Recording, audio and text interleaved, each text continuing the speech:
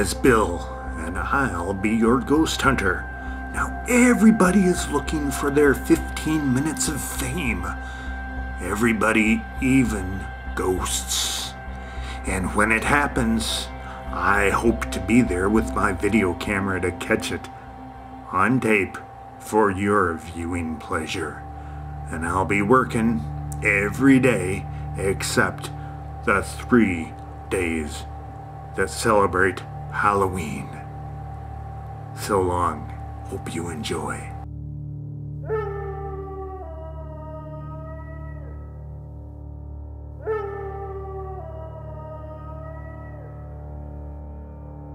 Halloween. Every year at the same time, millions of people around the world put up decorations, carve pumpkins, dress in costumes, and collect candy door to door, all in celebration of a nearly 2,000-year-old 3-day holiday, which has roots steeped in religion and a rich pagan tradition. Halloween was once a 3-day celebration. It consisted of All Saints' Day on November 1st. Later, All Souls' Day was added with a big feast. That was on November 2nd.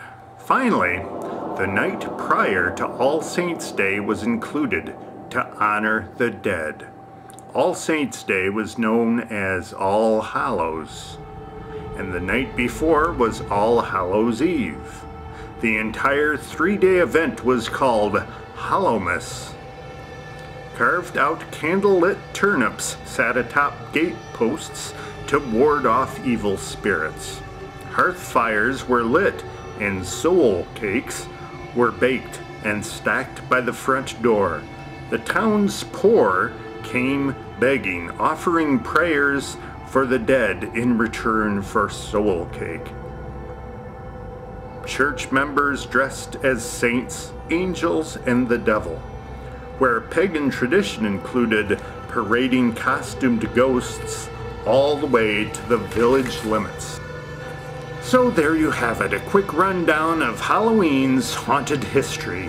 Today, Halloween has become the second biggest holiday. Why do we put out pretend ghouls, ghosts, and goblins when there are so many real ones who walk among us every night? It's a mystery. And I love a good mystery, almost as much as I love ghost hunting.